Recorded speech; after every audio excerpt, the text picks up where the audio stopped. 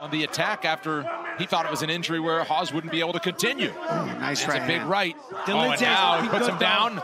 Two big shots there. Oh!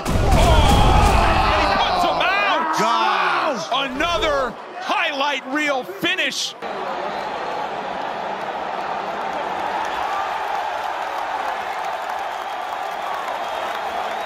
Well, that was a great fight. Here we are in round 3, some of the action. A knee just misses Marvin Vettori there.